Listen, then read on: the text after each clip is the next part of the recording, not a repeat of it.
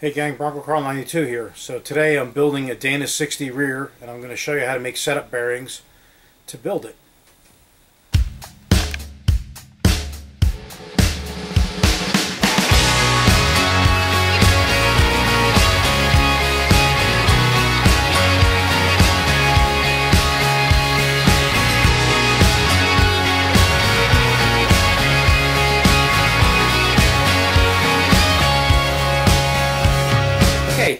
So the rear I have here is a Dana 60, and I'm basically putting a Detroit locker in here, and I'm reusing the original ring and pinion,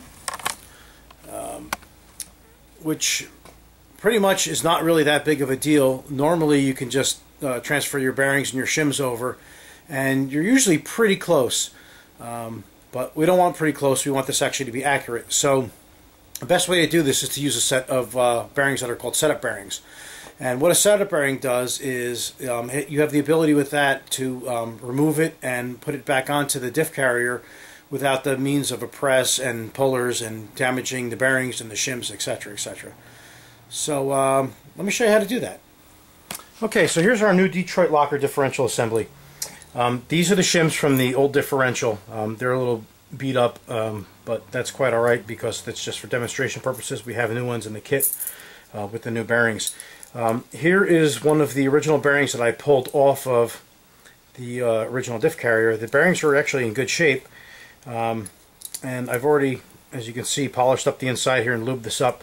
Now the idea of a setup bearing is you want it to basically slide on and off easily. You don't want it to be too loose, but just snug. And the point of that is that you can adjust your shim thickness.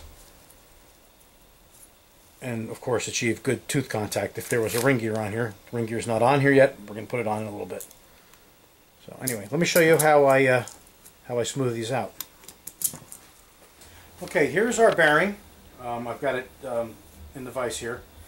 To do this, I use a flap wheel. This one here is a 60 grit.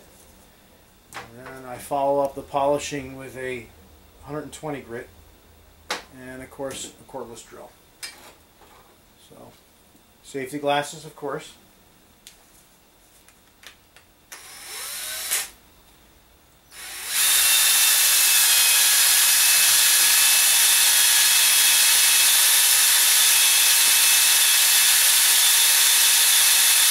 Now this procedure takes probably about, I don't know, 5 or 6 minutes. It's best to basically hone, check, etc. Once you're close, then you can switch over to the 120 grit and give it its final polish.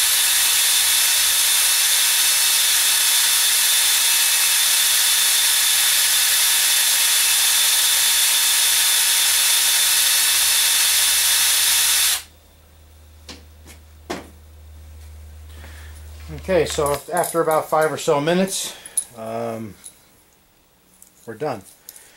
One thing that's worth mentioning, this bearing will get hot when you do this, and it's probably a good idea to get it the same temperature as your diff is before you try placing it on, because if it's warm, it'll be a little bit expanded and it might not come off so easy. So there we go. There you go. Okay, so I have the two setup bearings done for the differential. I just have to take the one off the pinion now on the inside and get that one done, and I'll be ready to set this diff up. So anyhow, until next time, thanks for watching, guys. Take care.